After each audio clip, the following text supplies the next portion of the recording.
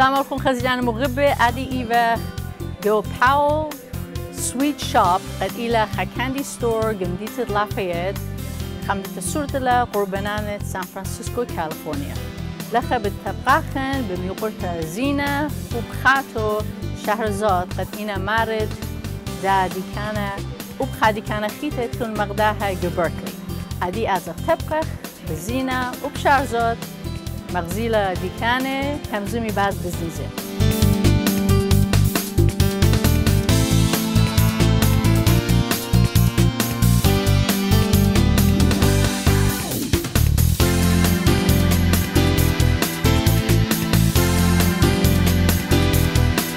Oh, Zina Shahrzad, thanks for having me over your store. Hello. It's a wonderful store.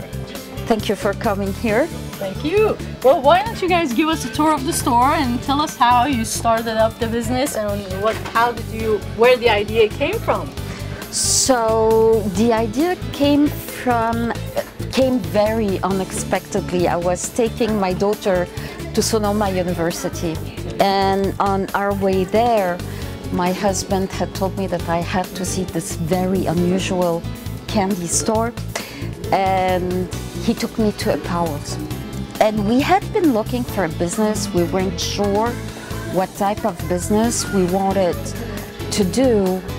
And we went into the Powell's of Healdsburg, and I completely fell in love with it. And I told him, I want one. You want one? That's exactly what That's happened. an easy way of doing it. I want one. Wives, remember, just tell your husband you want one. The joy and the fun that you feel when you go into these stores is amazing. And a week later, we were meeting with Michael Powell's, and we started the process. That's how it happened. It's a franchise, right? Yes, it is a franchise. We were, by the time we approached him, maybe the 4th store that started talking to him. And by the time we opened physically the store, we were the 12th. Wow. And how many franchises are there now? 16 total.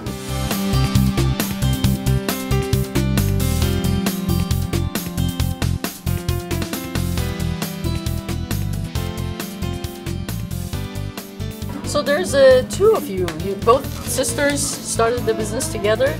And how did you convince your sister to join in? Actually, I started telling her about it, about selling candy. Shahrzad was always in the corporate world. And then I leave the answer up to you. So what happened, they told me about this. I wasn't ready. I was working for a very big gaming company and enjoying it. And they offered partnership in this store. I wasn't ready yet. And when I saw the success and joy, not only the success, the joy of what was going on here, by the time they were ready for the 2nd store, it was a yes. You were ready to go. Absolutely. I entered into partnership with them, and we opened a 2nd store in Berkeley. Now, did you write a business plan prior to starting the business? Well, thank God there is my husband Nabil. He's the one that looked at the numbers very thoroughly, because you want to make sure that you're viable financially. And so he kept on going over the numbers again and again and again. And it was a very healthy financial plan. And we had no problem. He is so well organized and precise that it worked. So you weren't really, I mean, there's always butterfly, there's always fear that it may not happen or something may go wrong. Well, that's definitely our motto, and it's Nabil's motto that failure is always an option. Yes. And we knew that, but you have to decide whether you want to jump or not. And we jumped, and the reward was fantastic. I mean, look around you. It's a great store. Yeah. And so, so far so good. The businesses have been doing very well. Now, I was told by Nabil that the business was profitable the first year you were in. It was incredible. The first year we opened our store, we were so busy with customers because the concept is very unusual. This is Willy Wonka around you. And so, I mean, we were ready to drop. People would complain when we would close our doors at 10 o'clock. They wanted us to be opened later. It was immediately a success. Wow, Yeah. that's wonderful. Now, Yeah. what were some of the challenges you faced? I think Challenges that of course, it's in the beginning the rush is insane. I do know for a fact that Lafayette had a challenge keeping stock because the merchandise would hit and leave. And out. The first week you couldn't move. It was elbow to elbow here. And I think the other challenge is your staff, because the staff is your staff. It's also a bit your family. And so you have to make sure you have the people that enjoy doing this. It's a lot of hard work, but it's an absolute joy. So our staff, every time UPS shows up or Federal Express with a delivery, they cheer. Yay, we got the candy! Yay, we got the toys! So it's that type of commitment. So And I that think is our it's challenge. also, yeah, the challenge is because they're so young, they're college kids, how do you communicate the culture that you want to create here? And it's a culture of caring, sharing, and being a team. So that was one of the challenges. Another one, for me, I'm a very emotional person. So I had to learn to take 2 steps back and to start thinking not only emotionally, but rationally. And training. Yes. You agree when it comes to training? We tend to hire people that are ambitious, and we know that we will be a stepping stone for the young, ambitious kids that come through us. So we do know that they're going to leave. So we bring them in, we train them, we mentor them. We help them with their resumes, interviews, anything that they need so that they can move on. But that means we have to do more training. Yeah. So But it's the nature of the business. We like it.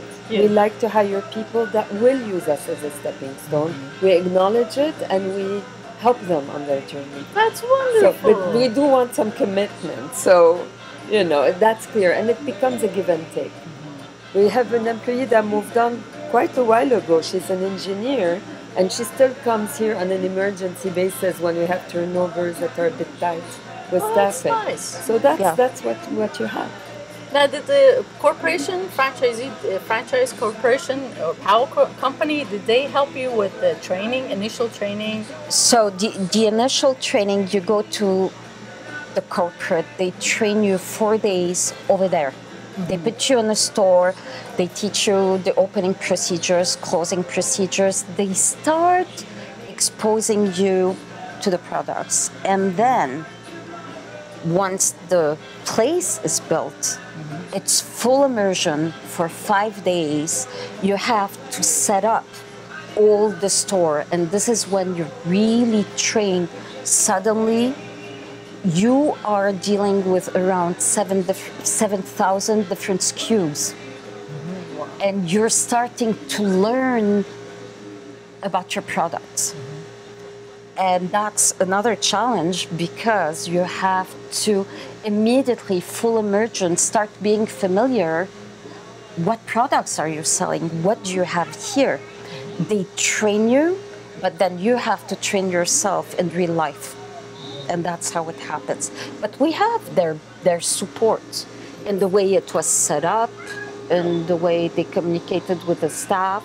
And they make recommendations. At times we get offered certain products, and like we said, certain products that are successful here may not be successful in the other store. And if I have a hesitation and I don't get enough strength for a product, I may call corporate and say, okay, here's the deal. What do you think? Do you think it's going to work in my area? Why? And then we discuss it. And sometimes they offer certain products that we do not think will work for our area, so we have the freedom to decide not for them. Yeah. So it is a give and take. There's a lot of support. We also email. It's a small family. It's a tiny franchise. So it's like a family. We know each other and we shoot an email. I'm thinking of getting this product. How does it do in your store? And you will get the response. Oh, don't bother, it's horrible here. Another one will say, oh, it's Yeah. been super successful. And then you take a decision. So you get a lot of input. And it's nice to know that you have almost like a family support. It's not just business. Well, it's pretty, actually, I looked it up online, and they don't accept applications anymore for franchise because they have so many applicants. So it's a pretty popular store. Actually, I was talking to Bear, who owns the franchise now. He is about to open it again. I think they stopped at the time because of the recession. Because their policy, their culture is they don't want to set up for a business unless they make sure that it's going to be successful. So with the recession, they had to slow down a little. And now that they feel that the economy is picking up again, it's going to be opened again for franchising. So if someone was going to open up a store like this, how much do they need initially to get in? I would It's like $500,000, 100,000, 200,000? For the Lafayette store, it was $500,000. For the Berkeley store, it was a little. It's a less. smaller space. And yeah, $500,000 is what it would take, I would say, and less. Well, it all depends also on the location. Yeah, of course. Right. And also the time you rent. For example, rents were certainly higher when the Lafayette store opened than when the Berkeley store opened. And at its location, if you're going to rent in Lafayette, it's going to be, I mean, the rent I pay here is X number of dollars, whereas if you're renting, let's say, in Windsor, the rent is much lower. Right.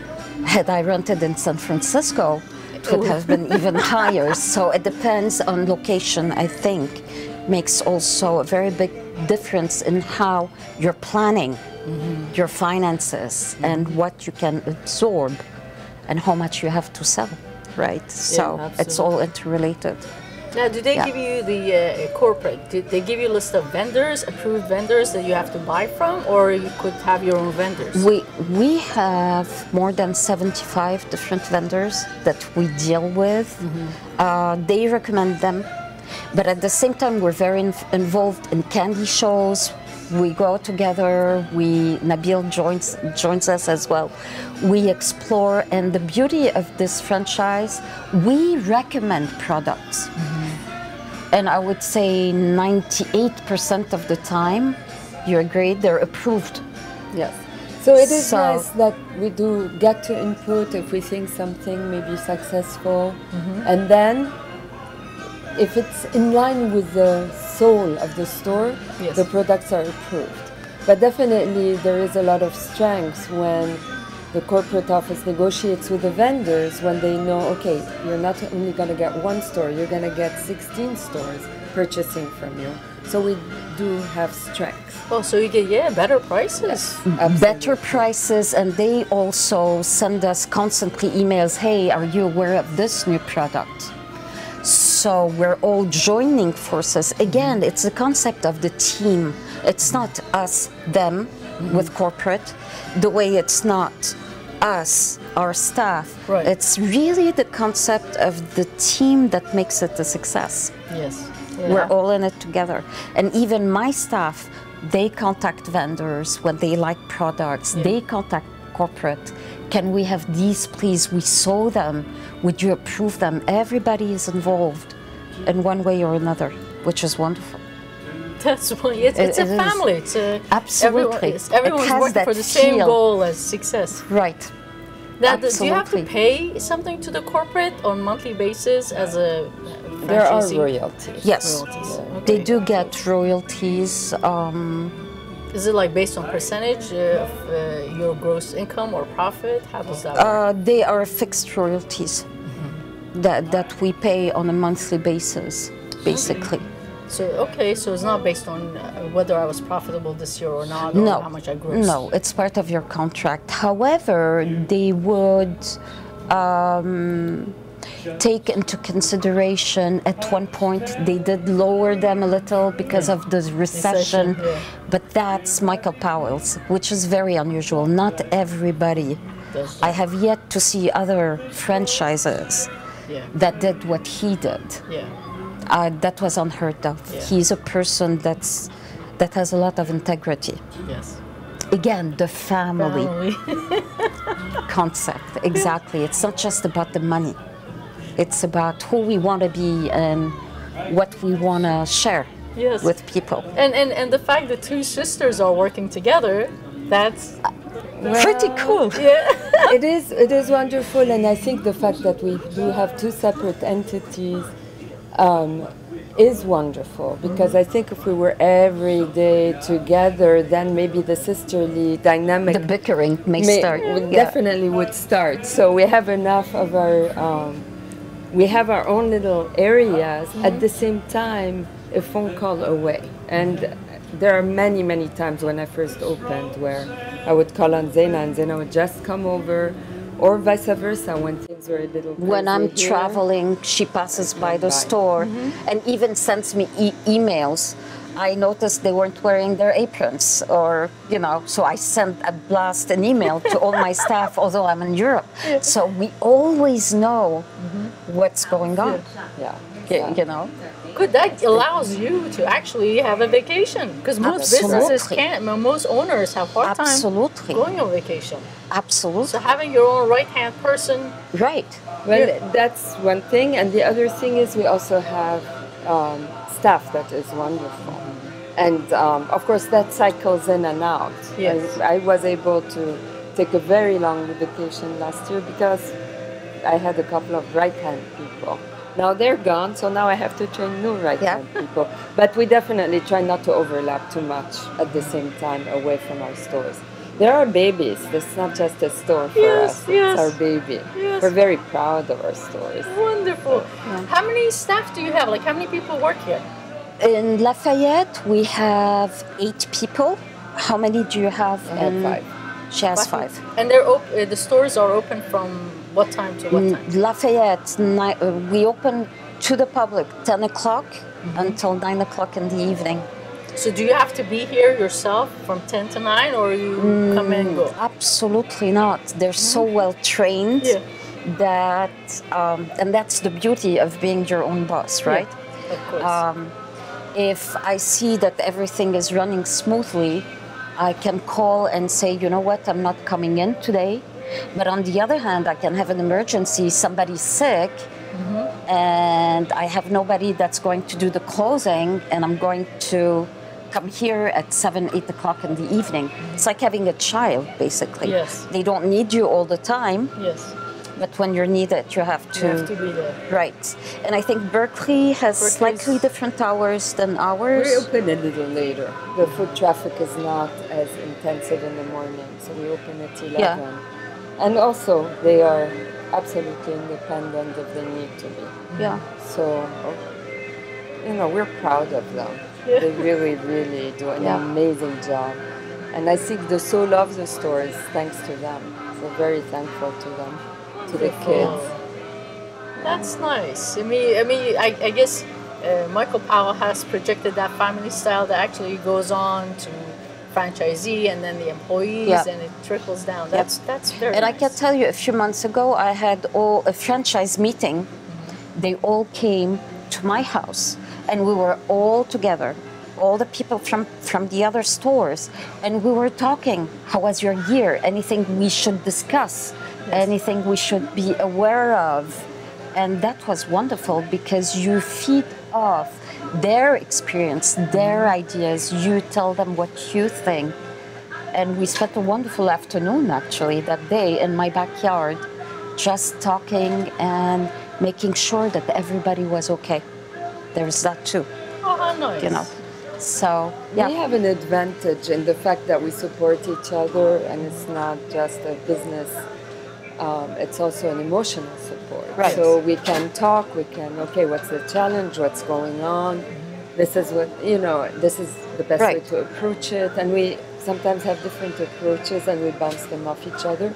So when we meet as franchisees, it's not just about informational exchange. I think it is important to see that we're facing the same challenges, or Some people may have a bit more of a struggle. You can guide them a little bit in how you resolve it. Yes. And now there is a new owner, Bear. I can't remember his last Bear name. Silver. And the transition has gone so smoothly. He was at the French desk, and he's young.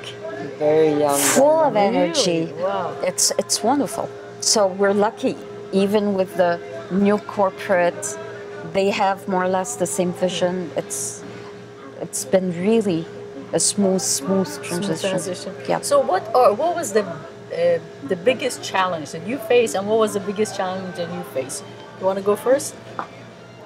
It's going to be very strange. Going from, I used to teach French. Yes. So it's a very, very different environment, right? Yes. So going from the teaching profession to opening the store, we were so successful.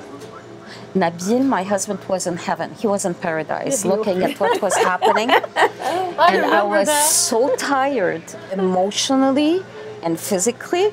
I would go home and cry. It's like too much. I was overwhelmed, touch wood, by the success. Yes.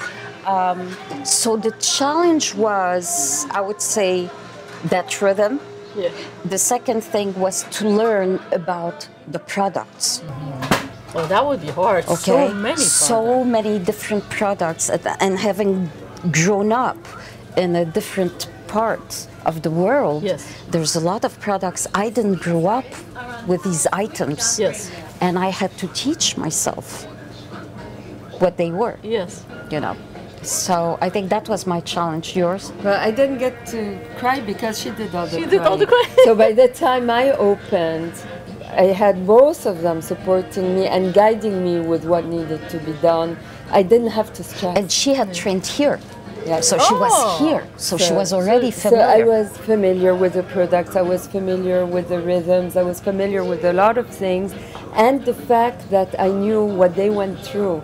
So it was very smooth for me in that sense. My challenge was switching from managing people with at least 5 to 10 years of experience to a new crew. yes. And my first group, definitely, I had to learn through them because it was, there were things that I probably was challenged by not. I felt they should know this. They should know that this is the way. So it's management. It's more a management of a young crew, assuming that certain things. When I was in my 20s, I certainly would not have thought certain ways, and I was challenged by a new culture and very, very young and ambitious crew. So that was a bit of a challenge for me in the beginning. But it went well, and they're very, again, supportive, and they dealt with the quirkiness. And now I make it part of my job interview. I tell them about my quirkiness, like repeating myself a lot. And I tell them, if you can't take it, you can't work for me.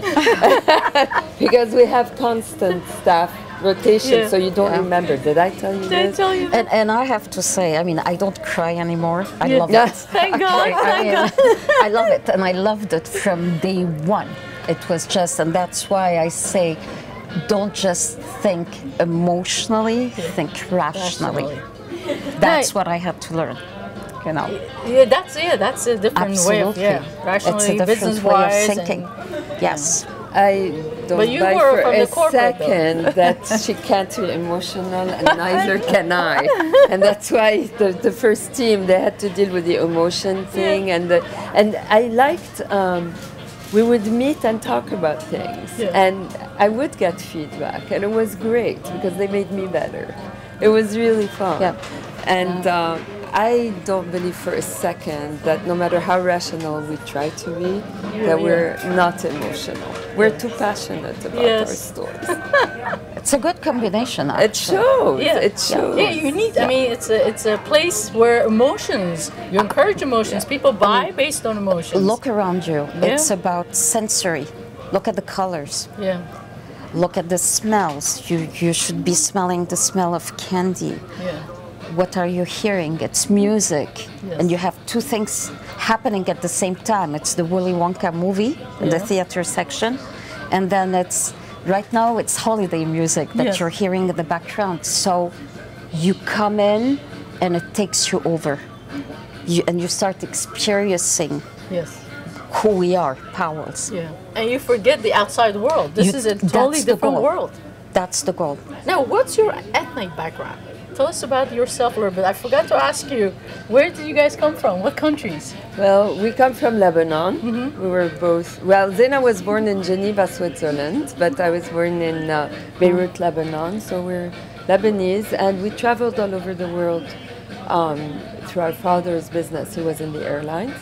And eventually we both came to this country. To the US. And Zena and Nabil moved to California first. I was in Florida, and I moved to join them. It was more being around family. Right. And it grew into this wonderful partnership. So Maybe what we could do right now is if we walk around the store, give me a little bit tour of the store, and so our audience can get Absolutely. familiar with wonderful candies you have here. Absolutely. So behind you is one of my favorite sections. This is the bacon section. Bacon soap, it's real soap. Bacon toothpaste, real toothpaste. And then you have bacon chocolates. It is the latest thing right now in the US. Bacon mints, bacon lip balm. Bacon lip And we Please don't eat bacon lip balm. no, and we even, and that's in the personal care, have bacon dental floss. So for bacon lovers, it's all here.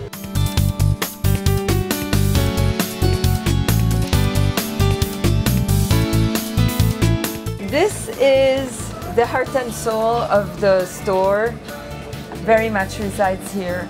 This is the candy you had as a child, your parents had as a child, your grandparent had as a child. So it's all the nostalgic items. I don't know if you guys remember, I'm sure you remember the chiclet. The Sansan, I don't know if you guys had that. Yeah, they're here. Right here. Those things, the licorice Sansan. So all those items are very much part of the culture here.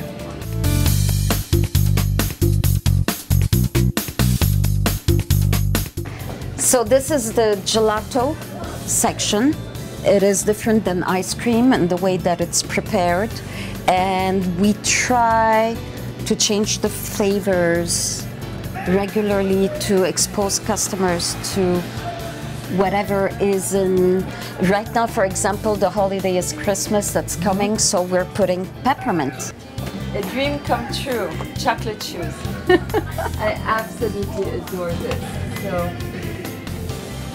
So you De l'autre can côté. actually eat the entire shoe. Don't wear it. The entire shoe. So that was our idea. The phone booth, British, how Yes. British do you want to be? So what's very interesting, it's a great hit with middle school kids. You have the cheddar cheese flavor or Mexican spice, in case you love hot things.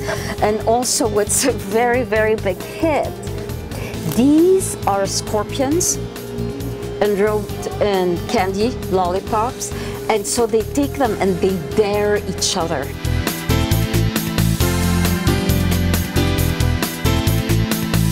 And that is because of Monster, the movie. Yeah. So we always try to get whatever movies out. We try to also get their products. You can also buy rings that are made of candy, so you wear it and you can eat it. Sports is a big thing. Soccer season, baseball season. Right now, with Christmas at the door, gingerbread houses, they're going to come here. People love the Star Wars section. So this is filled with candy. So what we try to do is combine the concept toy and candy at the same time to make it even more fun. It's about merchandising. We call it organized chaos. Okay. You think that everything is put just like that, but there is a science to it. It's like people like to always shop on what's on the right. Yes. So you will find us Oh, I didn't know that. moving, rotating our items because they're always going to shop on the right.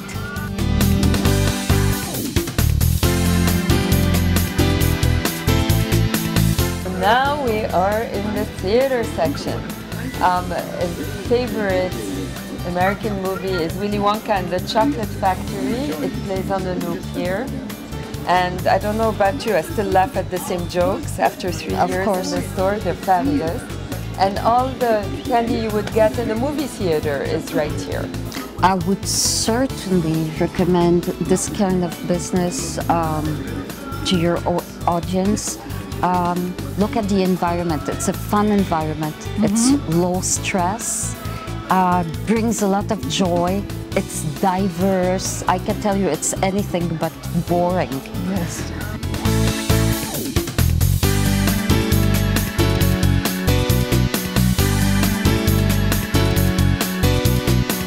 I want to open up a store, and where do I start? How do I know this is a good location? So for the Lafayette store, this is what I did. I knew that I didn't want to be too far from where I live, so that in case of an emergency, I'm there.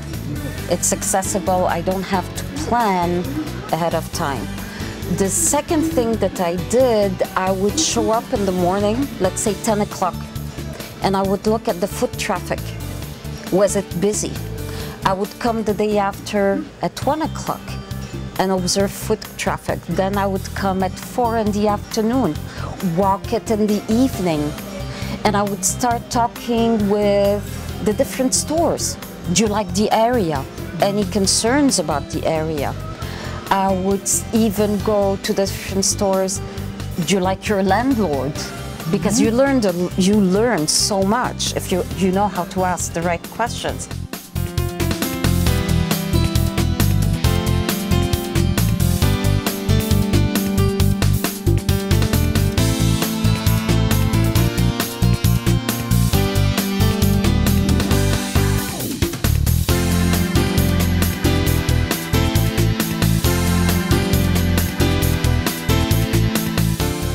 Well, thank you very much for having us here. Well, It's been really wonderful. Wish you the best. Thank you so much. And I am sure lots of our Assyrian audience will be here visiting you. Anytime, everybody's welcome. Everybody's welcome. Thank you for coming.